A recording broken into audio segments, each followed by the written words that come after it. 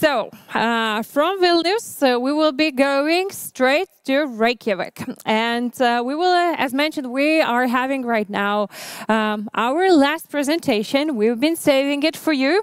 So keep your ears open.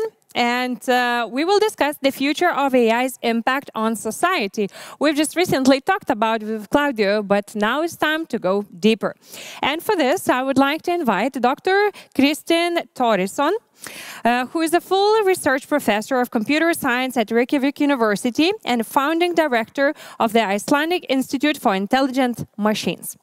During his 3-decade-long career in artificial intelligence, he worked in R&D, he worked at British Telecom, MIT, and Lego, founded several startups, lectured on AI at Columbia University, at KTH and Reykjavik University, and consulted on robotics for NASA and Honda, among others. Over the past decade, Dr. Thorisson and his team have developed a new kind of AI that can learn complex tasks from experience via recursive self-programming.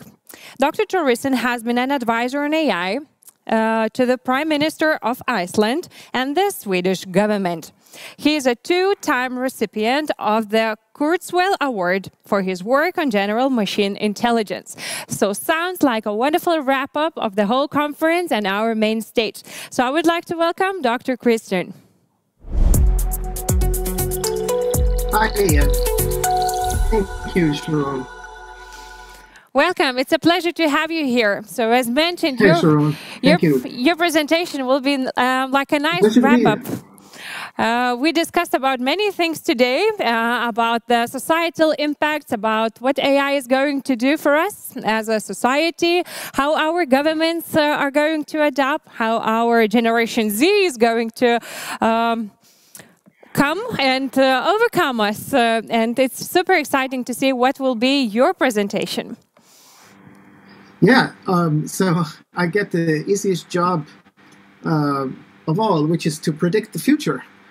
Well, where is your magic fortune teller ball? As you know, that's the €1 trillion question, the future of AI's impact on society. But I have a lot to tell you, so I'm just going to jump right in. I'm going to present to you 3 claims.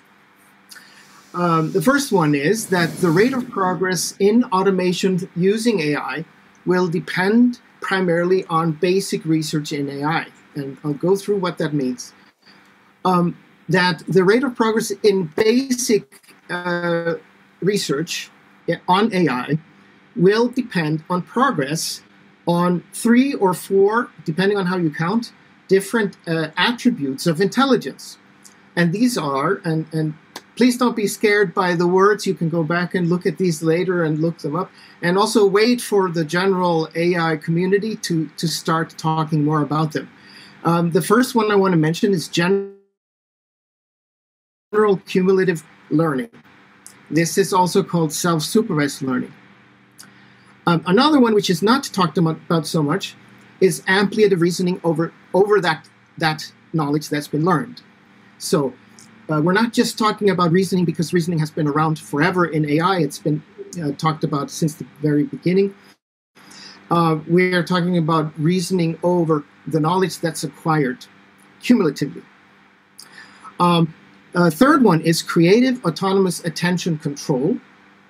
And the fourth one is transversal temporal and causal knowledge representation, i.e. knowledge about time and causes. Very simple. My third claim, it has to do with the bigger picture, and that's the bigger one. And I'm going to give you hold up a little bit of a mirror here to talk about how AI might play out over the next decades.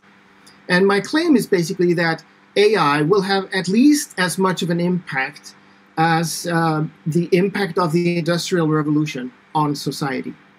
Now, how long that will take, that is, of course, as I said, the €1 trillion question. But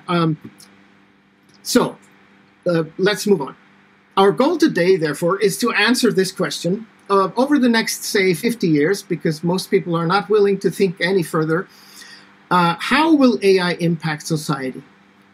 Now, the thing is, the reason this is a difficult question to answer is that complex things like technology and society and so on, that they have a lot of dependencies. And depending on the particulars of how these play out over time, historically, will have a huge impact on exactly what will happen when. So just to mention a few of these factors that matter here: world politics, funding, skills education, research breakthroughs, industry needs, etc. Now, I have at least 30 years of experience in AI, but that is not nearly enough for me to grasp all of that breadth of importance. So specifics are really difficult to predict. And therefore, I propose to you instead that we will find a different way than particulars to answer the question of the impact of AI. And it includes decomposing 3 phenomena: AI, research and development, and society. And I will break these down to one level of detail to provide you with a framework that hopefully helps you answer this question in a little bit better way. So instead of giving you only answers, I will give you a tool and just partial answers. And I hope you will walk away satisfied with that, because, in fact, I believe you will be more satisfied than if I were to just throw out some predictions. Now, why a framework? I already sort of touched on this. Well, if you look into years into the future, or even decades, you'll realize that there's so many factors that will interact along the way that things could end up very differently from what you thought. They might not end up categorically different, but they might end up in particulars very different. So there are basically too many factors for us to give you, or to have a particular timeline to predict. And so a framework is actually more valuable for this purpose. Now, how is this framework going to work that I'm trying to sell to you? All right. Well, it depends essentially on two things, 2 tasks. One is, let's dissect these 3 phenomena into some constituent parts where we can talk about and analyze their dependencies and relationships. All right? It's not that complicated. And so it's a framework that is essentially a dependencies-based prediction toolkit. All right? And this will help us to identify AI trends, to separate what may be near-term from what is probably far-term, to understand modern AI limitations and how to get out of them, possibly, call out some of the bullshit that's been spewed in the lesser knowledgeable, let's say, news outlets. And of course, there's a lot of companies selling a lot of things, and they call it AI. So this toolkit, or this framework, will give you a toolkit for thinking about those claims as well. Okay, and even more importantly, possibly, is to assess needs and opportunities for automation. All right, so onward and upwards. A framework for thinking about the future of AI. We, as I said, we base this on a dissection of these 3 things: R&D, intelligence and AI, and society. And we start with R&D. Now, a lot of what I'm going to tell you, you probably know already, but I need to provide that to give the context for my approach here. So it's very important to realize that R&D is not just R&D. It is actually a timeline. And on one end of the timeline, you have basic research. This is the technology that's furthest away from being applicable. And on the other end, you have applied research, which is research that's very close or even almost ready to be used for practical purposes. And these two ends of the R&D spectrum have very different driving mechanisms. But in research, rate of progress essentially means the speed of creating new knowledge. And the creation of fundamentally new knowledge, i.e. not incremental small changes and improvements, but rather large and impactful new ideas, is the realm of basic research. And in this case, what we're talking about is the research on intelligence and how to put that into a machine. So basic research in AI is the task of automating thought processes. And applied research in AI is essentially applying the fruits of that labor to practical tasks. If we paint a picture of this with the left-hand side, we could think of that. Let's say that we are positioned here on the left. We come up with a bright idea. Well, we have to implement it in some way, in some technological framework, and we have to maybe make some prototypes. And by the way, time is ticking. This all takes time. It takes skills and funding. And so at some point, we may end up with a refined prototype or demonstration, which allows us to put things into production. So from the viewpoint of industry, if we are essentially waiting for some new idea to come along, we may not be willing to bet on something that is 4 to 6 years away from implementation.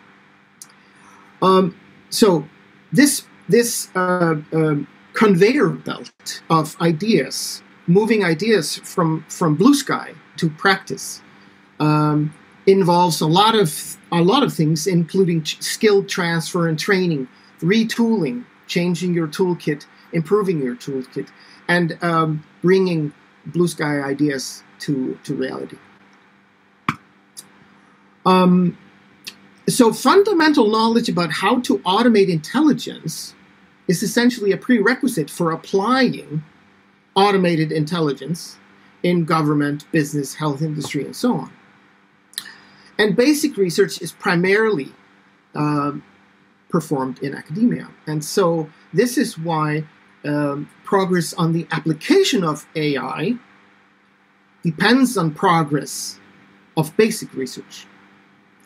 And of course, the speed of basic research depends then on human ingenuity, funding, and other enabling factors. All right, so that's the dissection that you need to have in mind of the R&D landscape here. Now let's dissect AI. Okay, we'll start with the question: is the task of AI that AI set out to do create maybe, let's say, a human level intelligence in a machine? Is it done? Is it finished? Is it accomplished? No, everyone knows that. There are a lot of cognitive processes that we recognize in humans and even in animals, other animals than humans, that have not yet been figured out how to put in a machine. But here's something that fewer people have thought about.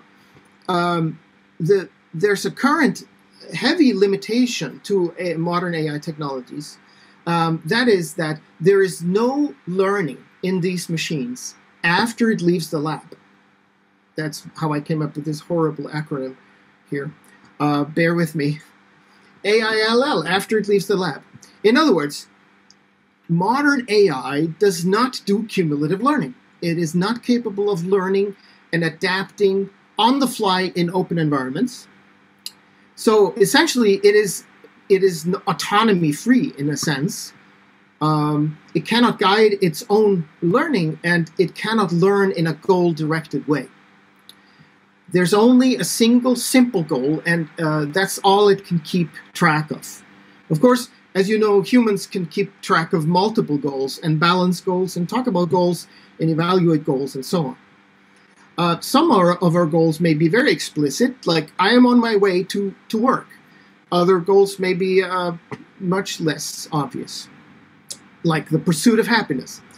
But in any case, these are missing, and so is something that we call reasoning. So modern AI systems cannot learn about the limits of their own knowledge, and that means that there aren't really any trustworthy AI systems. Okay, that in itself, of course, requires a whole other lecture, and so we have to move on. Sorry about that. I would love to come back and talk more about that, but time is ticking. Now, here are the four processes that I mentioned in the beginning that have yet to be automated. What are cognitive processes? Well, these are thought processes. These are things that the human mind is capable of, okay? So I mentioned general cumulative learning. This is essentially learning on the fly as you go. Ampliative reasoning, that means a collection of different reasoning mechanisms, and I'll tell you what they are in a minute. And nota bene, this reasoning has to be applicable to knowledge that's acquired autonomously, that the system learned on its own, without going back to the lab. So after it leaves the lab. Creative attention control, this is essentially the question of, do you know what to pay attention to? It doesn't matter if you're crossing the street, stacking some shelves, learning to play squash, whatever it is that you're doing. You have to know where to put your attention. But this is only relevant if you can keep track of more than one goal, frankly. So you can see how these are somewhat codependent. And transversal knowledge representation, that means knowledge that applies to anything and everything. Essentially, you need to be able to bring knowledge about causal relations and about the passage of time to anything that you learn and anything that you know. If you can't, well, you couldn't give a talk like this and finish on time. Let's see if I can meet that requirement. Okay, so we continue. Now let's go into in each of these. I warned you, I have to go fast here, and this is maybe quite a bit to take in, but I will not go any deeper than this level. So bear with me.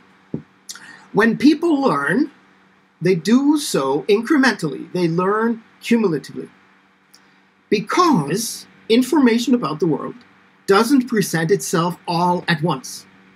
It's impossible to make that happen. You couldn't possibly make something that is relevant for tomorrow happen now, because it's going to happen tomorrow. So that's why we need cumulative learning, and we need machines that can do this. This holds for all practical AI. And by the way, when we say theoretical AI, we don't want to say AI that couldn't ever happen. For that, we should really call it hypothetical AI. And frankly, there is no such thing as hypothetical AI, because only practical AI is worth talking about. Only if you can implement it is it really intelligence. So machines can't do this yet. What will it take? Well, we have to make machines that can learn most things, generally speaking. That they have a general way of learning. That they're not so extremely limited to particular domains. We need to solve how knowledge is created incrementally, autonomously. And we need a lot more research, basic research. So this is not yet going to happen, no matter what you may read in articles. Reasoning. What is reasoning? Well, we all have more or less an intuitive idea of what reasoning is. It is basically this. It's on-demand application of logic to knowledge about everyday situations, or knowledge about stuff that you know about, right? What do we mean by ampliative reasoning? Well, there are essentially at least 4 types of reasoning. deduction, which is the most obvious one, where this is a ball, and if you kick a ball, it will roll. And now I'm kicking this ball, so it will roll. Abduction is what Sherlock Holmes does so really well. Given a situation, he figures out how it came to be. We use this all day long, every day. Induction, generalization. This, of course, is most obviously happening in the early days of in our youth, where we have to generalize, to not have to learn all things, all particulars about every situation. And analogy, that's obvious. So because the world presents infinite variety, you couldn't possibly pre-compute all of this. There will never exist the kind of computer that can do that, not even in theory. And also, we cannot possibly know if we know all the rules about the world, as physicists are so painfully reminded of every day who are working in quantum theory. So that means you don't know the axioms, and that means the reasoning must be of the non-axiomatic kind. All right. Creative attention control, what does that mean? Well, as I mentioned, you need to know where to focus your attention for anything you want to achieve, for anything you want to do. So to be situated in a task and be halfway through, you have to know what comes next and where to look, what to think about, and what to listen to. And most complex tasks, of course, have multiple goals. Attention is really just resource control. Your eyes have a limited intake of information, your ears as well. You need to know where to point them and what to think about. And this control must be context sensitive, because you can't possibly know that beforehand, because the world is forever changing. Why do I say creative attention control? Well, because the world is full of surprises. So you couldn't be too literal. You have to be creative. All right, last one. Second to last one. In any case, transversal knowledge means knowledge that you can apply to anything at any time, more or less. So time and cause must be represented in this way, transversely. Because anything and everything happens in time. There's nothing in your experience, in my experience, in our common world, that doesn't happen in time. It's all time dependent. So how is it that AI has been able to ignore time for so long? Well, it's convenient. It's convenient to ignore time. And so, and the same thing can be said about causal relations. To get anything done, you have to know what leads to what. And this is essential to get anything done, right? So, and this knowledge about time and cause and effect, side effect as well, must be of the kind where you can then apply the ampliative non-axiomatic reasoning, right? Enough of word salad. Now, when will these be solved? I imagine some of you may be thinking, well, we don't know. That's not really the answer you wanted, but that's unfortunately the answer you'll get. And as I said, it does depend on basic research primarily. Of course, there are dependencies here, including how much do companies fund basic research? How much are they willing to look ahead? And sometimes that makes all the difference.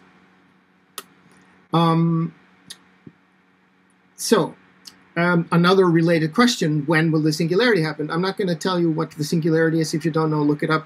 Nobody knows that either. And even if some articles might make you think otherwise. It really depends. And I'll take this opportunity to mention that you don't want necessarily those four cognitive processes that I mentioned before solved separately. They kind of need to work together, and ultimately the big effect will be when they all are in the same cognitive system working together. So another question we could ask is, what if we could now, let's wait, fast forward to the date when these have all been implemented in a machine. What will the automation of these enable, or even the automation of one of these in isolation?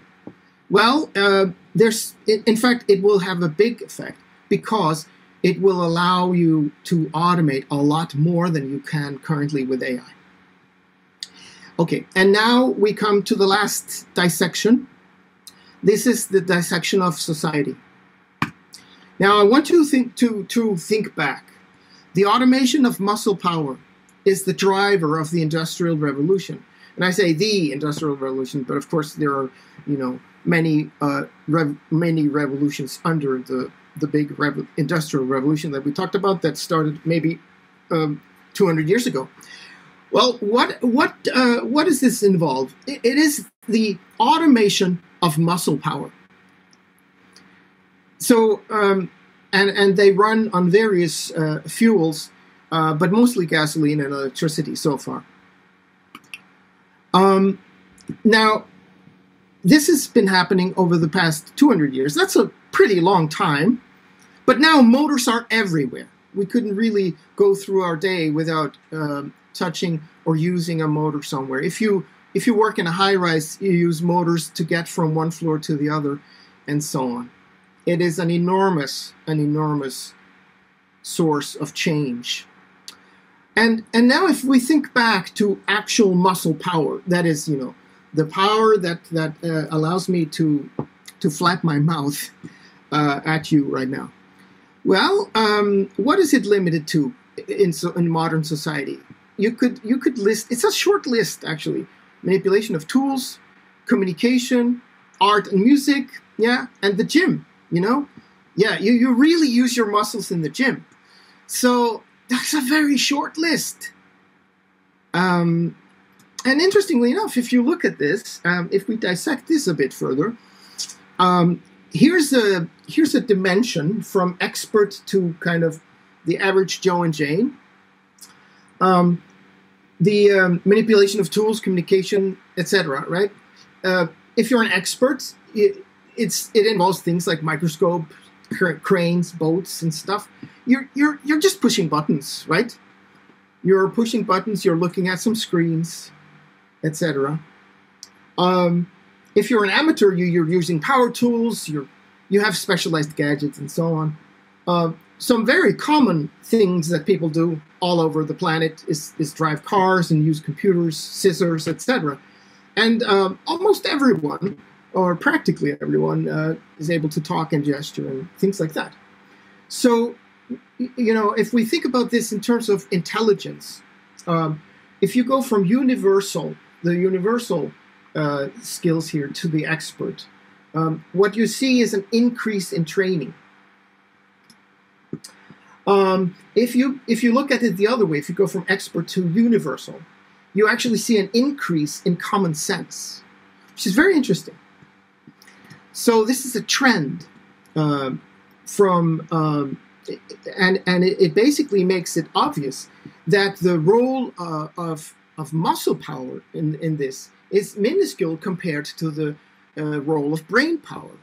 And in fact, the society runs on brain power, and that's essentially what this shows. So it just so happens that AI is the automation of brain power. Whatever humans currently do in society, and that requires thought, training, skill, and or judgment, may be automated when our AIs can handle it. Now, when will that time come? Well, again, that's the trillion-euro question. One thing we can do to try to understand a little bit better where we're at is analyzing where AI is right now. So if we compare it to the most important phenomenon on the planet, the source of the idea of AI is, of course, natural intelligence. And here are scattered around some concepts that have a lot to do with intelligence in nature, understanding evolution, control, biology, cognitive development, consciousness, pattern matching. Yeah, these are just some of the very high level features of the phenomenon. And looking into the next 5 or 10 years, which of these has AI gotten a handle on? Well, actually none, except pattern matching. All right? So, the AI revolution, or as I like to call it, the fourth industrial revolution, because it's really the main driver, has just begun. Under the current market mechanisms, whatever is profitable to automate with AI will be automated with AI, unless governments, special interest groups, and society at large ensures that we don't succumb to its negative side effects. Okay? So we don't want to jeopardize democracy, the law, nation states, our monetary system, peace, etc., our way of life. So we have to be on the lookout. And this framework that I just presented to you might help you with that. So it is clear that the impact of AI will be far, wide, and deep. Societal transformation due to AI is going to be enormous. But how far will the transformation go? Well, it depends on the timescale we're looking. But I believe that we have good reason to think that it's not going to take 200 years. It might not even be 100 years. It might be only 50 years. And will it be good or evil? As for us to decide and future generations. So thank you for your attention.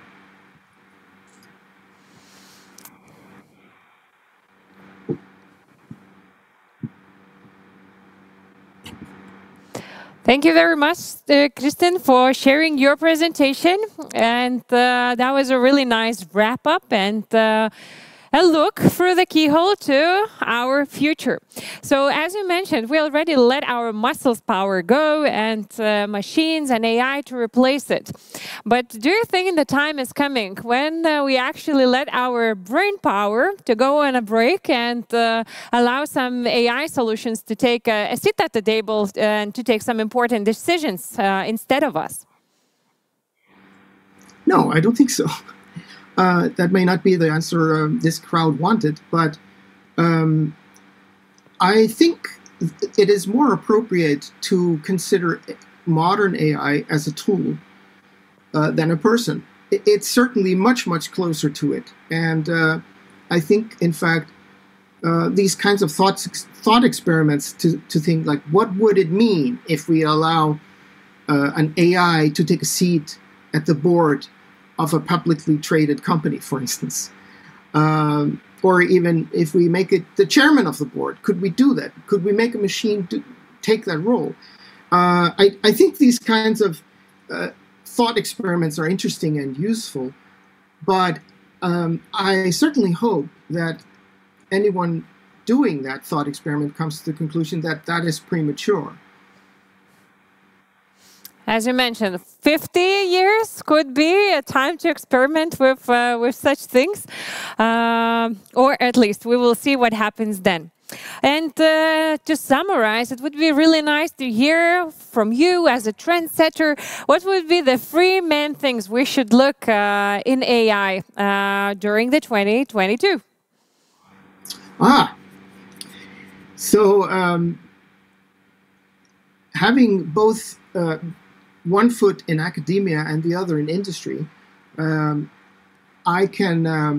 suppose I'm in an ideal position to answer you on that question.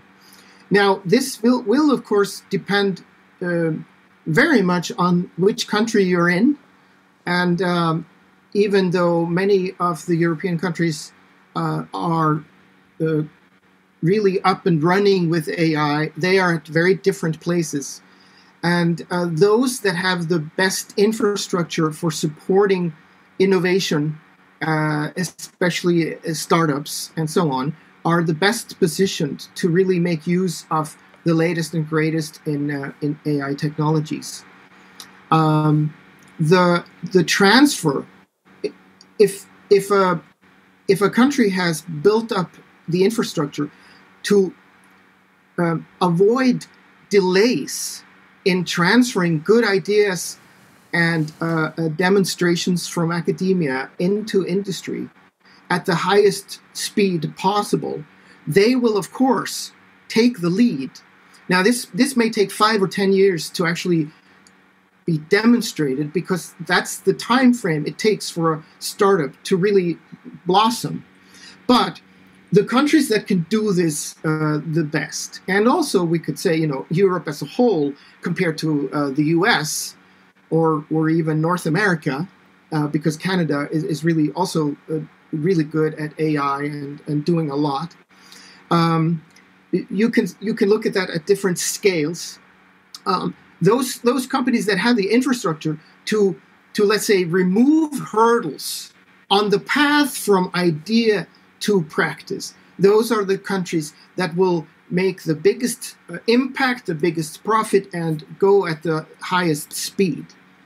Of course, you cannot ignore academia in this, but I would also mention that basic research does not only happen in academia. And so the flexibility of the infrastructure for allowing universities to accept funding from companies and governments as well, without detrimental effects on the quality of the education per se, because of course that's the main role of universities. That will also help tremendously in ensuring that there are no major hurdles on the path from good idea to good product.